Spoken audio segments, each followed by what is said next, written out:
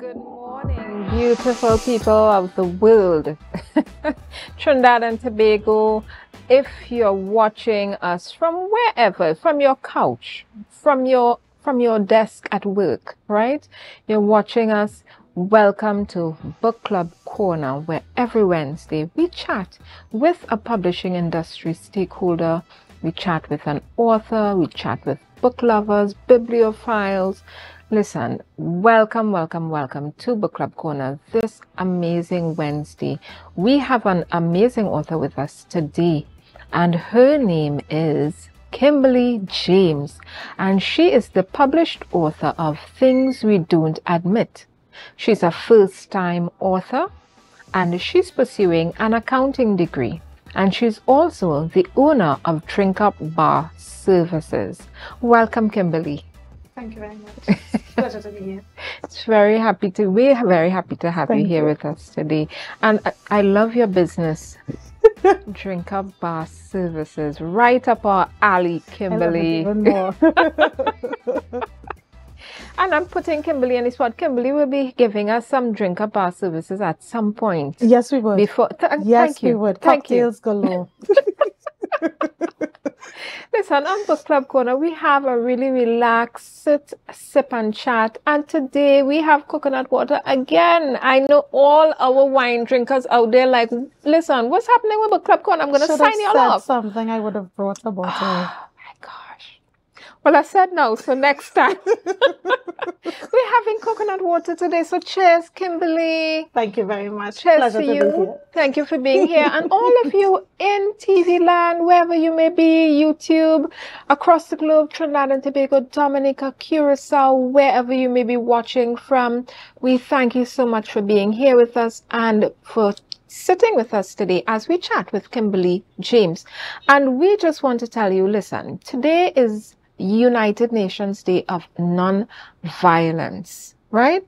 And our book today is centering around mental health. Yes, it is. So I thought it was so apropos. Did you and the UN have a conversation about? We might have had a little discussion. Yeah.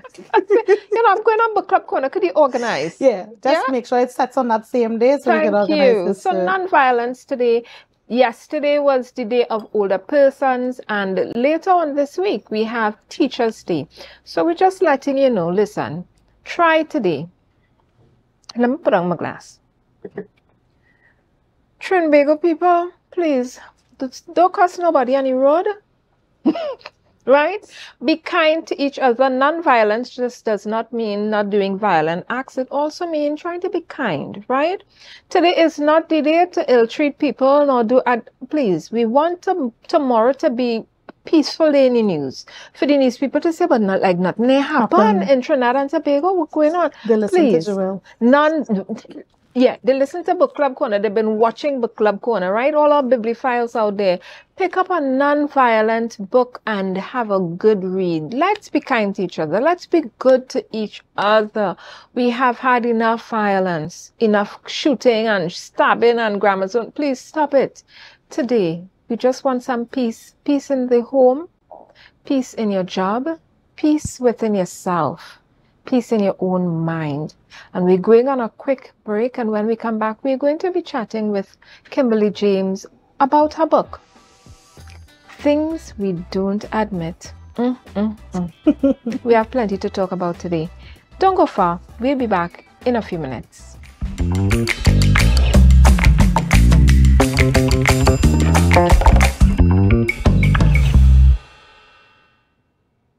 So welcome back. We're at Book Club Corner in the beautiful city of Scarborough, Tobago, right here in Tobago Updates, 3rd floor of the Port Mall. And I'm giving you all of that information just in case you want to drop off some wine for us, right? Just in case you have a book that you want us to talk about. You just come up and drop it and say, listen, I'm leaving this book for Jewel of Book Club Corner. Let her know I've left this for her, right? So feel free. Kimberly, when I saw your book and I saw the cover of your book and I saw the mouth tape up, I say, This is a sad, a very sad picture of our mental health these days. But it is so true. It's so true. Tell us about the cover of this book, Things We Don't Admit. One, the title of the book. Tell me how that came up, and this photo that you've used. How did that come to be on the cover of your book? The name is from personal trials, because if we are honest with ourselves, they say the first step to recovery is admittance. And if we're honest with ourselves, we all are going through something or dealing with something or hiding from something, shielding, wearing a mask every day. Sometimes the best way through is to admit exactly what it is and filter it out. Figure out what's your next step, what's your best step. Sometimes it's not even your best step. Sometimes it's a step that you just necessarily have to take. It's not going to be easy, but you have to take it. And that starts with admitting first that you actually have a problem, have an issue, or you need help. The bandages on the mouth is simply us not saying anything, us going through trials, not accepting help, not asking for it. And sometimes even if people notice it, we hide and we cover it and we don't want to face it, so we just bandage everything away. That's what that is for. How did you decide to use this photo? Where did this come from? Did you get an illustrator? I got an illustrator because I did self-publishing. So I used an app and got an illustrator. So I told them exactly what I wanted done. Told them I wanted an image of an African lady with her mouth bandaged and what it symbolized for me. And he did the perfect job. Yes, this is really, really good. And I noticed this is a younger person. Yes, because it starts there. Yep. So you're wanting to address it from a very young age. That is it. Before it festers and reaches to a point where you feel as though it's a norm, or that you can.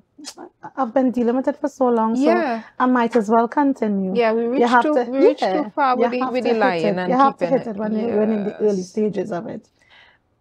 Listen, I really love this topic. It kind of goes back to the idea and the concept of saying something, right? You know, when they fight in crime, they say if you see something, say something. But start with yourself. Thank you. Right? You don't like something? Start with yourself. Who should we be admitting things to? Ourselves. That is it. It starts with us. Yeah. Because many times we accept stuff. We accept bad behavior. We accept abuse, whether it be mentally, physically, emotionally. We accept it. And telling ourselves that maybe if I just don't complain or don't say anything, it may get better. So how would you admit it to yourself? What does that look like? Is it me speaking to myself in the mirror, right? Mirror, mirror on the wall? Or is it me writing? What would you advocate? This book started off with every day I would put together a passage, basically of thoughts that were in my head or something I probably dealt with or something a friend is probably dealing with. And every day I would jot down something and I would create a nice little photo of it on Canva and I would send it to my close friends. And on days that I don't do it, they would message asking, well, where is the passage for today? What's going on for today? And it became a staple, whereas every day they looked forward to it. If they didn't get it, they would message independently, Kim, you could send a little prayer for me. This is what I dealing with. You could send a little passage if that resonates. And that is how this came along. It was just compiled notes in my phone. And I decided, okay, it's time to put this together. Because seeing as it's helping them, maybe it could help other people as well. And that's how it came about. But admitting it to yourself, it doesn't have to be any special thing. Sometimes you're busy in the middle of your struggle itself. In that moment, identify that, hey, this is not normal. This is not what it should be like.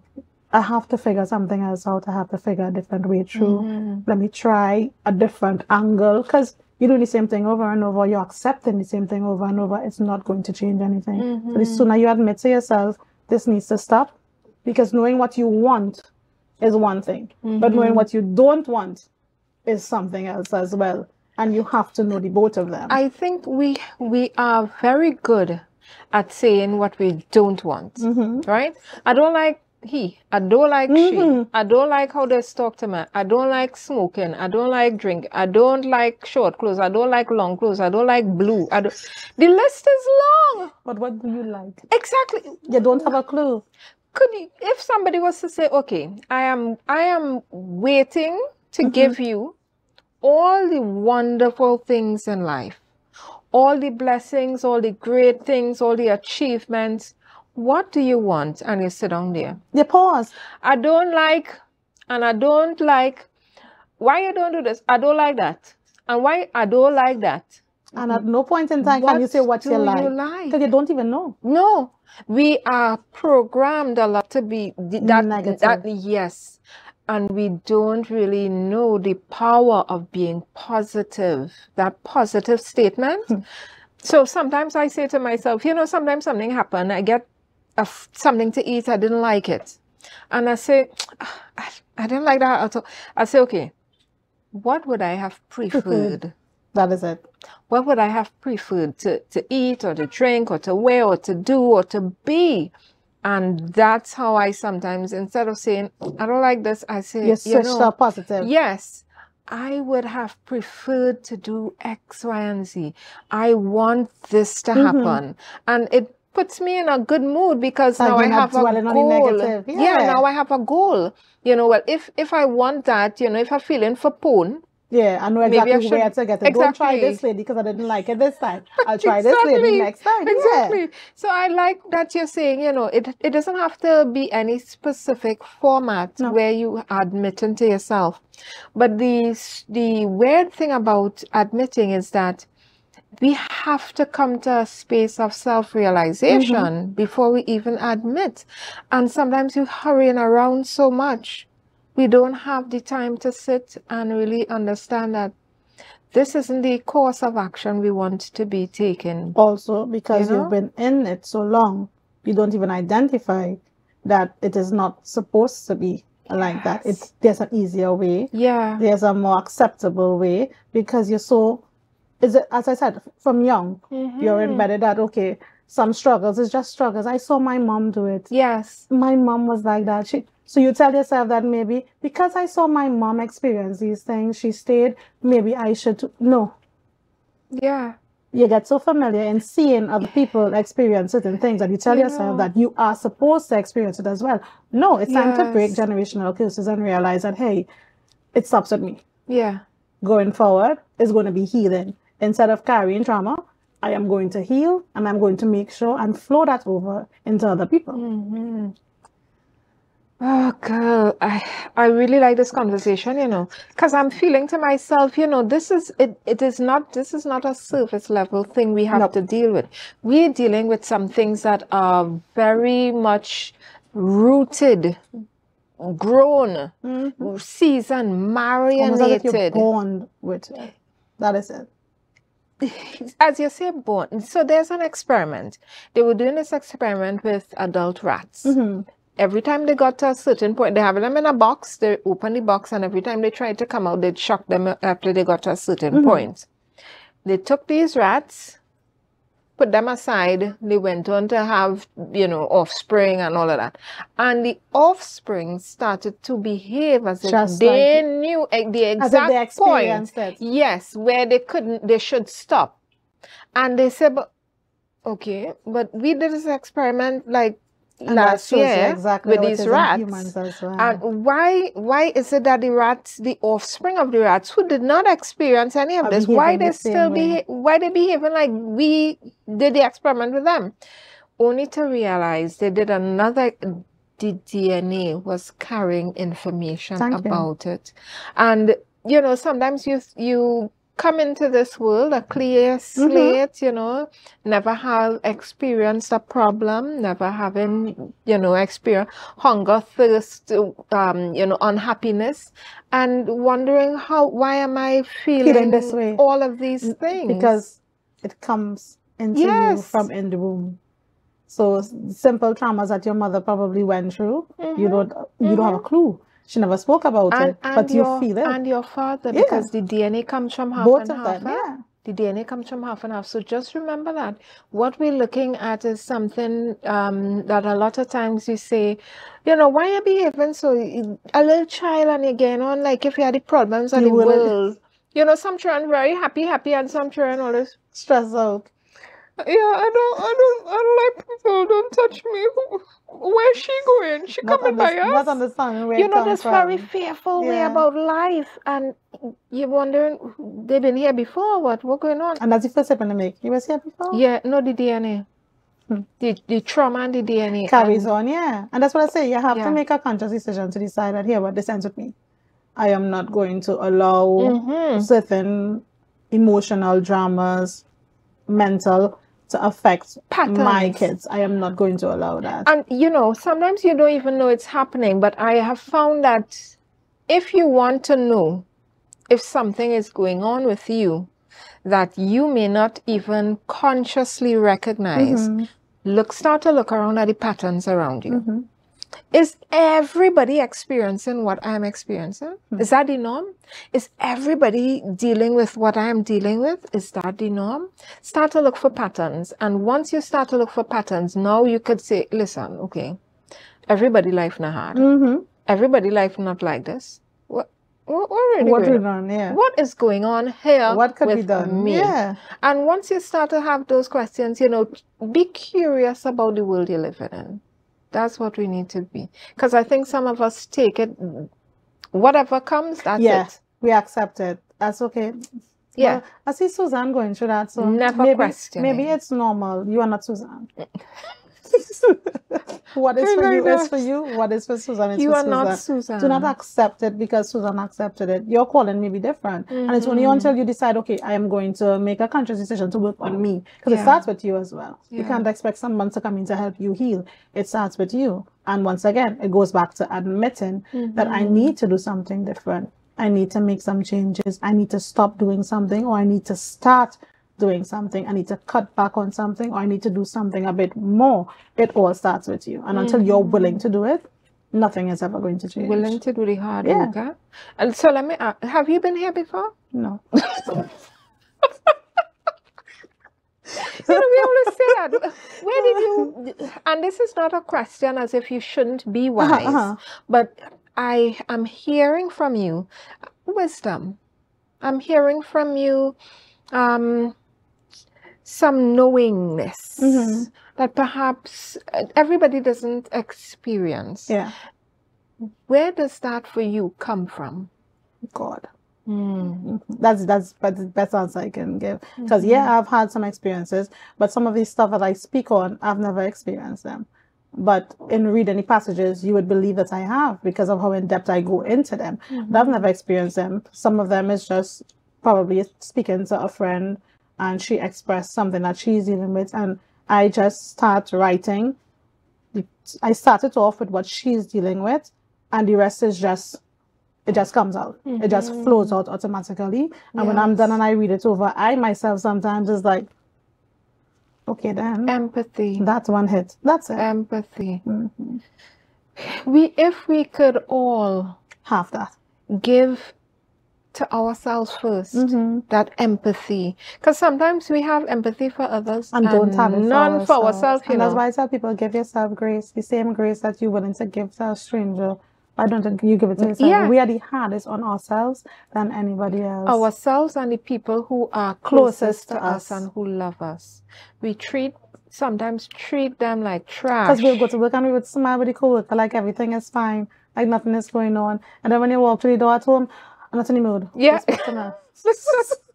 I remember when I lie was to me like you're lying to the coworker, no? I remember when I was younger, I had this conversation with my mother. She came home, she was tired, she was a teacher. She had been with those students all day long, and she's one of those who takes her job seriously. So she in it to win it, huh? She came home and I ready to prattle away and mommy this and that, and she said, give me a minute. I said, okay. Yeah. I gave her a minute. I came back. Well, like she needed an hour. She still wasn't up to. I was young. I was a child. She's still not up to my speed. Like, come to man, I ready to talk and chat. What happened to you? So I was like, mommy, you know, when you at work, I've seen you at work and you're always smiling and pleasant. come home So yeah, come home like that. Yeah, I Leave want everything that. by the door and Yeah. walk through the door like that. Yeah, I want what you give Yeah. them.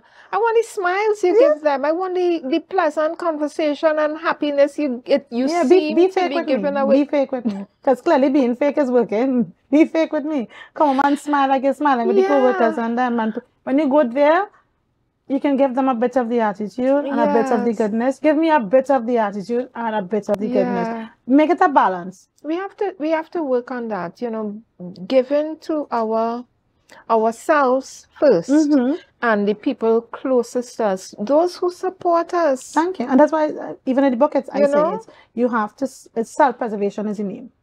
You have to focus on yourself. It's not being selfish. Yeah. When you're on an airplane and they give out the instructions, they let you know, make sure and put on your mask first, before you help anybody who's traveling with you. Because if you are not breathing, how can you help somebody else to breathe? So you have to nurture you. So make sure that you are okay. Make sure that you can stand before you can help somebody else to do it. Because you'll be pouring from an empty cup constantly until you're nothing. And that's the point where the actual mental breakdowns and the actual just frustration sets in. And there's a point of like, you give up. Does it burn out? You are burnt out. You have nothing more to give, not to yourself, not to anybody else around you. And that's not what we want. You know, life is a short, we're here for a short time. Sometimes it does feel long for some people because it's hard. But start with a practice. That's what I say. Start with a routine of taking care of yourself, your mental, internal world. Create that mental, internal world first. Every day, every morning. Sometimes even before you go to sleep, start from there. Because how you fell asleep is how you're going to wake up. Yeah.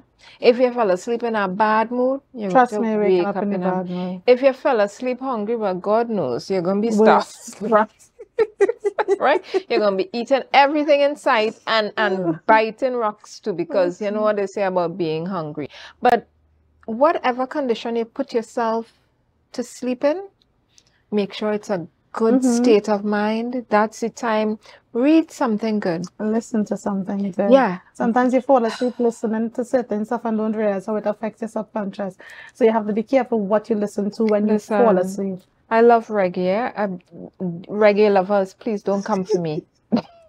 Don't come for me. But I'm just saying, I love reggae, but some of the reggae, life hard. Life tough. Thank you. So it is constantly, your friend's not nice. It's constantly feeding that into your head while you're sleeping. Paranoia. Thank you very much. So you have to be careful of what you listen to when you're sleeping. You're never going to have no friends. They're going to do you wrong. They're going to eat you last. They'll never help you. Somebody's like, you feel like you're in the end times. Yes. When you finish listening to it, you're like, you know. This was supposed to be positive. Yeah. Don't speak to me. You don't like me. You never treat me good. You know, we're just using it as an example. Obviously, there are other genres of music that are equally negative, right? But reggae and soca and everything, that's we music. Come on, right? That's we music. So I had to start with us first. So listen to something positive, perhaps some affirmations. Yes. Right? You can find a lot of them on YouTube and just have them playing right? You wake up saying something positive to yourself and you didn't even know, because you subconsciously it was going into your brain and your mind and your spirit. And also speaking positivity into your day as well. Some people get up and it's like, oh gosh, I have to go to work today. There's some people who get up and wish that they had a job to go to. So instead of have to go to work, let me go to work.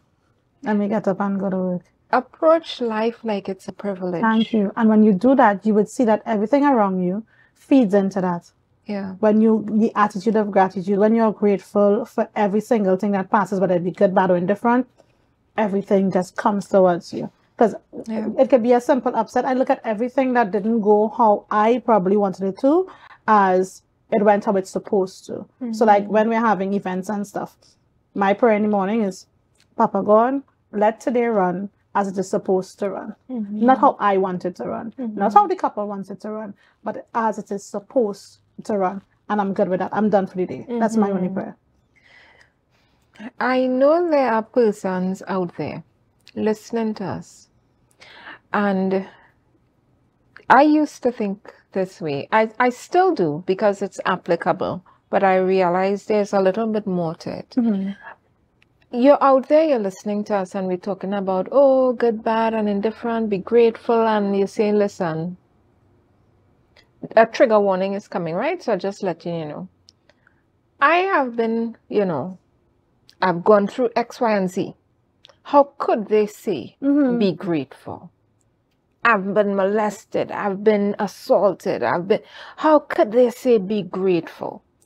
We're not saying be grateful for the things that are devastating you. What we're saying is that if you pull on a grateful thread, right?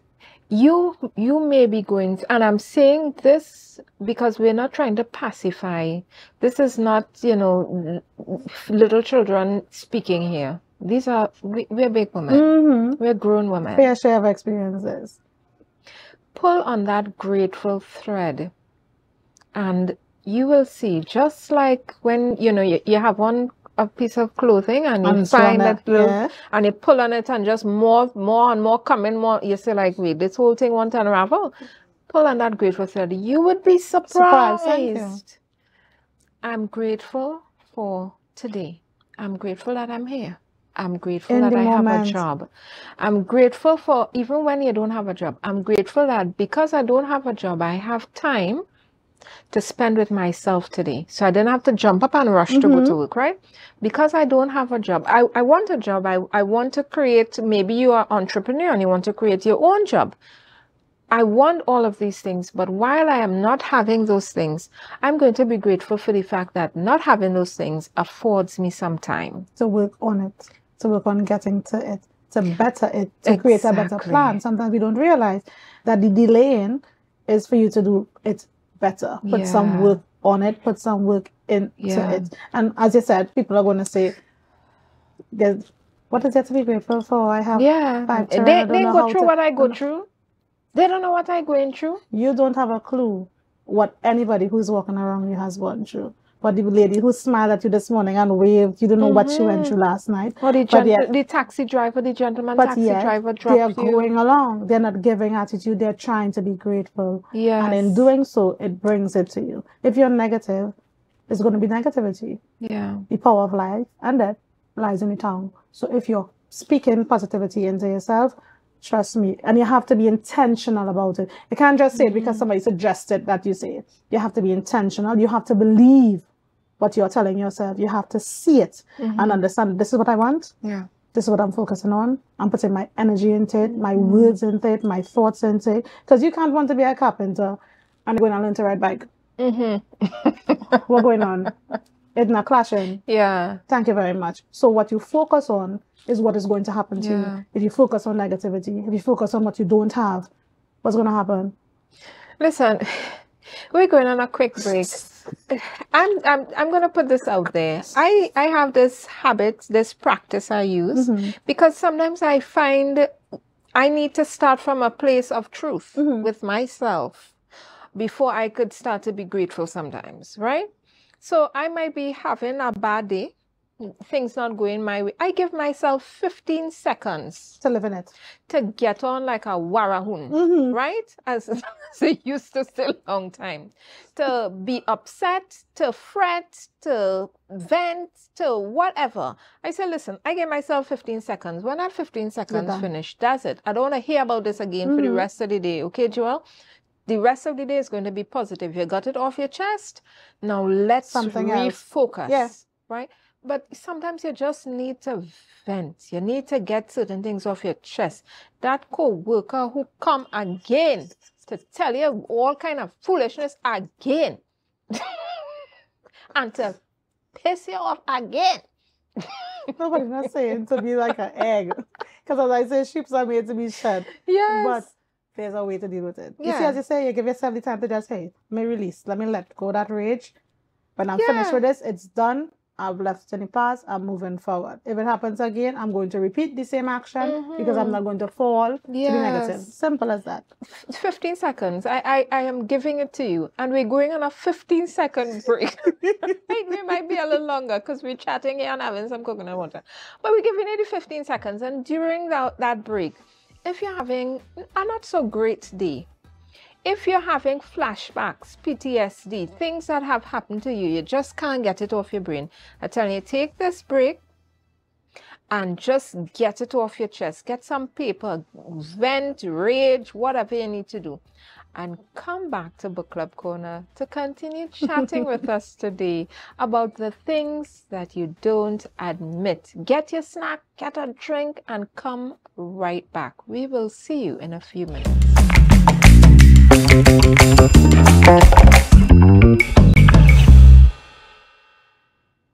So I hope you had your time to vent. We hope you went to the bathroom and scream and, tell them about their mommy and all kind of horrible things. And then you came back to yourself, right? Nice and calm. You came back to yourself.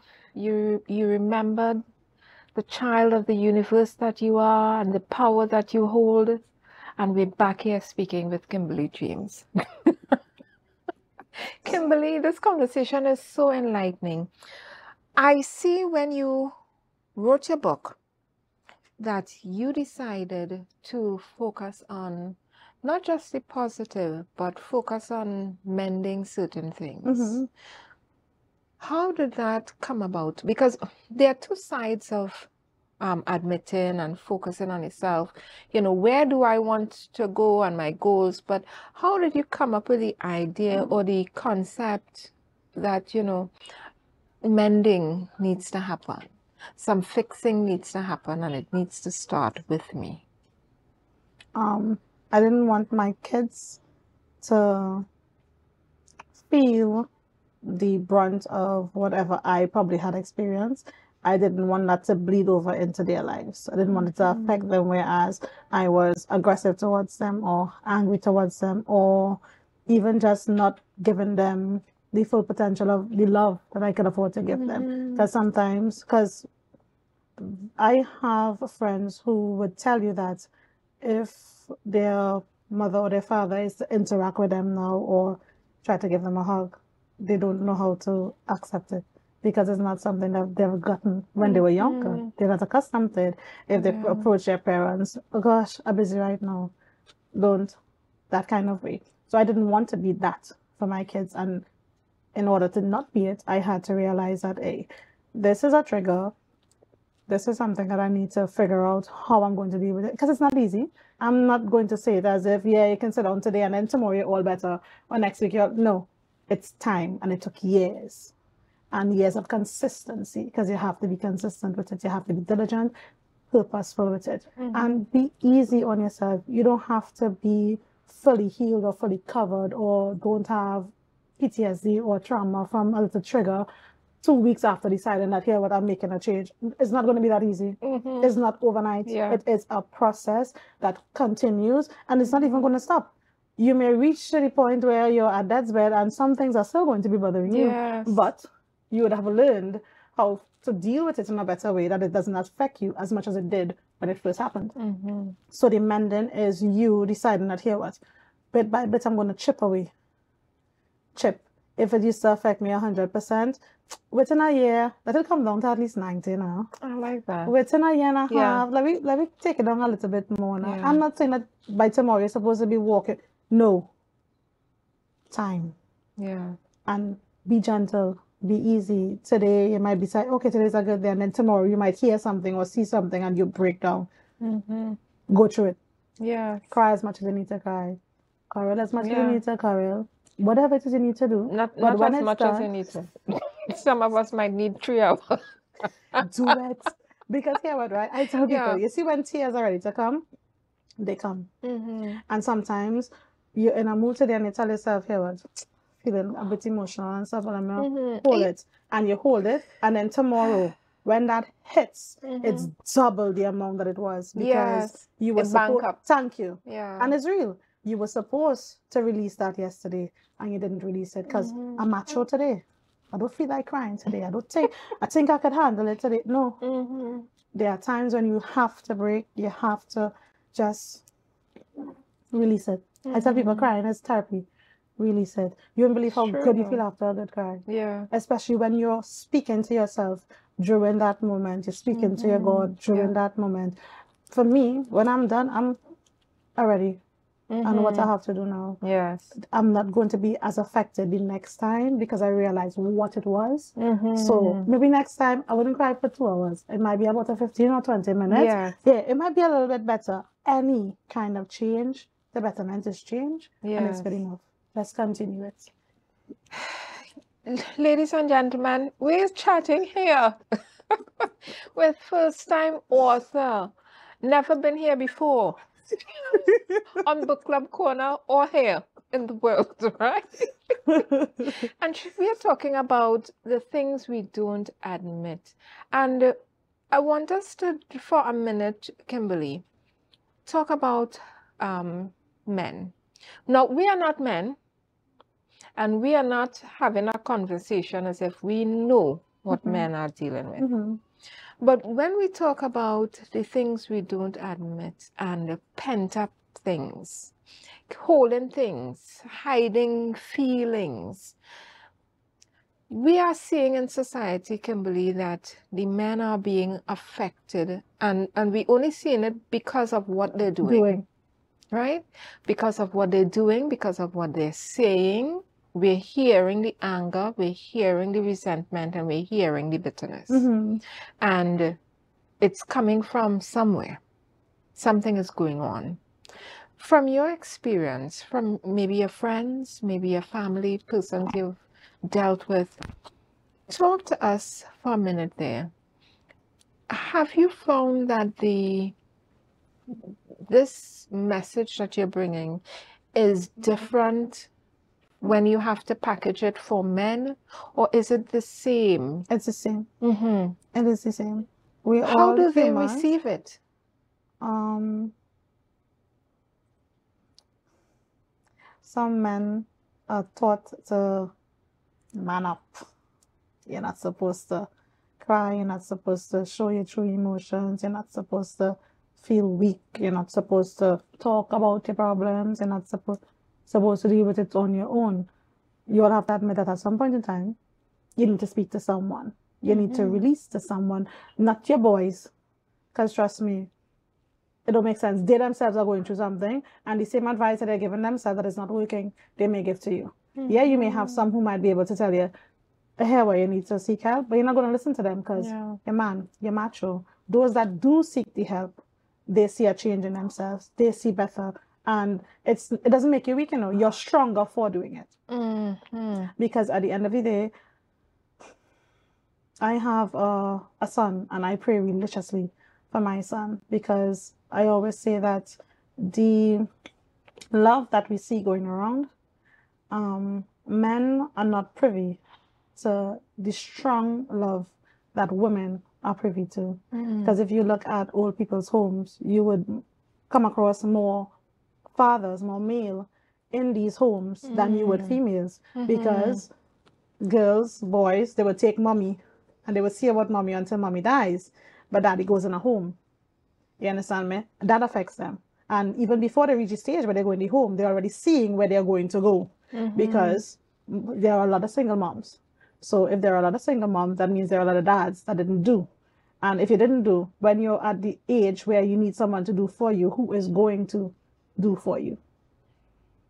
So men need a lot more. I know a lot of people out there now singing "Who the Cap Fit." That don't wear it. That word, guys. No, so men need to do the work as well.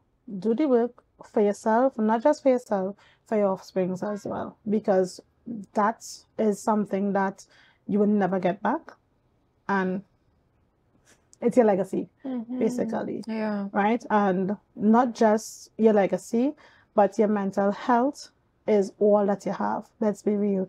If this goes, where we walk in stark naked through Scarborough. Yeah. You don't have nothing else. But it's harder for men to come to the conclusion and come to the realization of certain things because we mature. These certain things is you have a problem.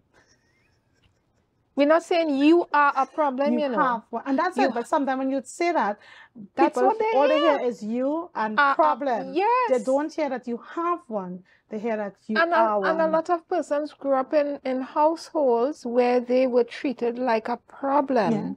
You are not a problem. You have a problem. But the person who was dealing with you had a problem. Exactly. And therefore right? treated you as if you were You one. may have that word have, it's temporary. Right? It's not permanent.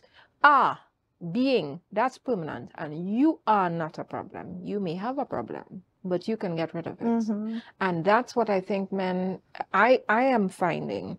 Men are not approaching life like that.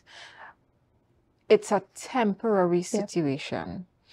Sometimes it feels like the conversation about an issue or a problem feels like if you are saying to them, this is permanent. This is permanent and you're the problem and this is permanent. They're not seeing the part where you're saying, here, well, let's work on it. Yeah. Let's talk about it. Let me know what's going on. Yes. Something bothering you. And I could. No, I name man. I will deal with it. Yeah, no, you're not good. You're not good. We can see something is bothering you, see something and is wrong. And some men need to take advantage of people who are willing to see that they're not good, ask a question, and try to give you the assistance. Don't walk away from it. Because it's only so much time somebody's going to approach you trying to assist you. Don't walk away from it. As much as you feel you're mature, you'll be even more if you face it head on and come out on the other side. Stronger. Yeah. I love that. Listen, we've been chatting with Kimberly James. How about things we don't admit? You are not a problem. Whether you're a man or you're a woman or whatever your gender ascribed as, you are not a problem. You may feel like you have a problem. Something may be stopping you from living the best life that you want to live, but you aren't a problem. You aren't a permanent situation. There are so many ways that you can self-actualize the beautiful life that you want. And that's all we're saying here today. We're going on a quick break. And when we come back, Kimberly is going to be reading to us from things that we don't admit. And we're so happy to be having the opportunity to be read to, because that's one of the best parts of Book Club Corner. I love when we get read to. Listen, go get your snack, because I know you're little greedy people out there. Or they eat out all of the snack already, right? Drink out all of the juice. Sit down there with the empty pack. Go and get another snack if you have any. Go and get some juice if you drink out all your juice on your drink. Go and get some government juice, right? Free of charge from the pipe with a little ice. Okay, and come right back. We're going to be going into our read aloud session. Kimberly is going to be reading to us from her book, Things You Don't Admit. See you in a few minutes. Welcome back to Book Club Corner, where every Wednesday we chat with an author, a book lover, bibliophile about the literary arts, about their love of the written word. And today we have Kimberly James here with us, and she is going to be taking us into our read aloud segment, where she's going to be reading from her book, The Things We Don't Admit. Kimberly, I am comfy. Take it away. So the first one we'll be doing, the title is Everything Will Be Fine. My most significant achievement in life is that I know who I am. I know where I'm going and have realized I love my identity. I may not like some choices I've had to make or things I've had to do. I've had to live through situations, but because of them, I have a more profound respect and love for myself, for the girl who was hurt, abused, neglected, and made to feel less than. Underappreciated, mishandled, and scared. I've loved her into freedom from past trauma. I love her for healing and forgiving herself. I love her for accepting every aspect of her being that makes her the blessing that she is. I've listened to her fears and talked her through her horrors.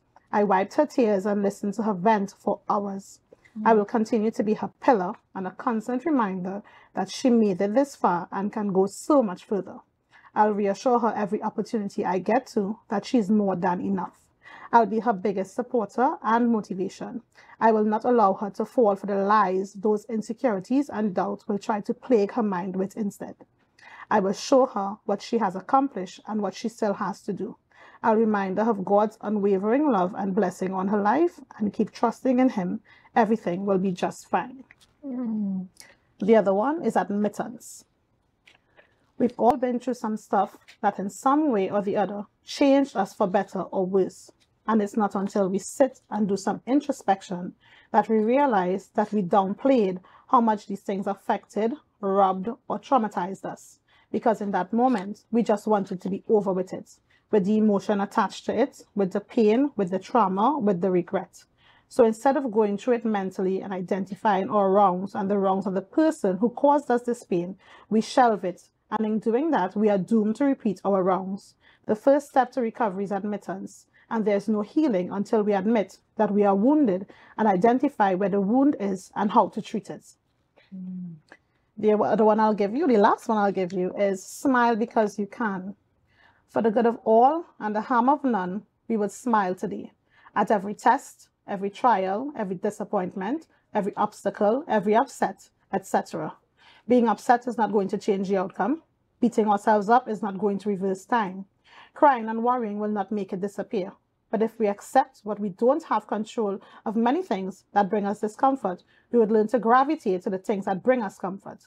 If we are always grateful, even in times and situations that break us, God will continue to give us things to be grateful for. The attitude of gratitude. We must not hold on to sadness and disappointment. Purposely release negativity and focus our energy on things that we have direct control over. So smile today at every opportunity you get to. Laugh heartily and enjoy the fact that you are able to. Listen, the only reason you shouldn't, I don't want to say it, but the only reason you really have no reason to smile is if all your teeth gone. Okay? That's about it. If you have 2 or 3 in there, listen, let it rip. Yeah. Let it rip. Who vex loss? Smile. I love that. Smile. Just let it out. And you know, sometimes we want to smile or we want to be vexed still. And sometimes the slightest little, the spread. Yeah. As you give a little, it just...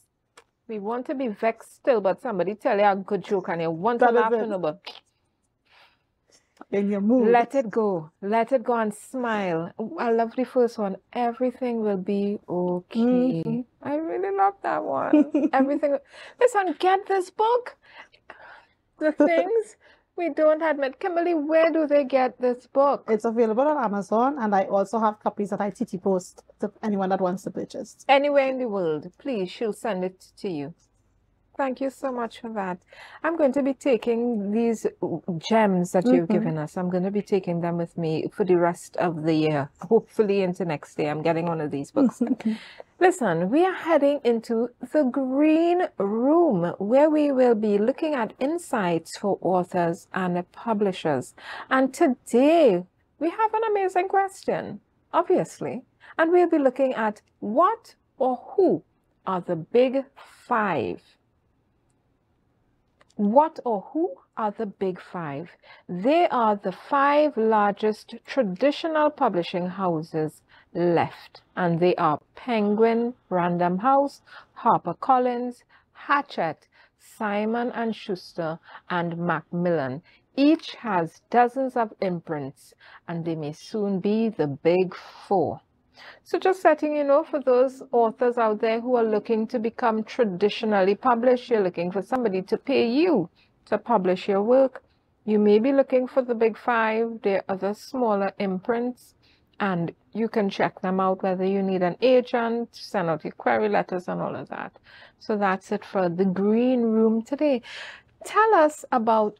Oh, I almost forgot. How could I forget my Mansa bookstores right here in Calder Hall, sponsoring us, always supporting us. Please, Mansa Bookstore has a variety of things for you. They carry local authors, so check them out Monday to Friday, 10 a.m. to 6 p.m. and you can spend $500 there and you'll get back $150 off with this amazing voucher program that they have at Mansa. So thank you so much, Mansa, my good friend Tamika. And also, if you are an author or you know an author, please tell them about our author directory. The Caribbean Book Marketing Hub has an author directory that we're going with. And if you want to be seen, if you're looking for visibility, get your name and your books in this author directory. You just have to fill out a form with your information, and the directory will be coming out soon with all of your information so that you can gain some extra visibility. So thank you very much for that. Kimberly, tell us how you became published. I self-published. Why did you decide to go that route? Or was it a decision? Did you feel that was the only thing you had to do? I was speaking to a publisher out of Barbados. Cost-wise, it was feasible, but I believe that I could do it by myself. That was just it. I told her, hey, what? I think I want to do it for myself. Editing-wise, the way that we speak, they speak differently. I didn't want to lose what I wanted to say and exactly how I wanted to say it. Yeah. So I wanted to edit it myself so that exactly what I want to say is what is conveyed. Because sometimes in editing, they may change words or they may change how they place it. I didn't want that. So I edited myself and I published through Amazon, which was pretty simple. You don't have to pay anything. They actually just take a commission off of every sale that comes in after you have published the book. And it was pretty straightforward. They would send you a template and you would put everything into the template and you just submit it. Any changes that has to be made, they alert you, you make your changes, and it's done.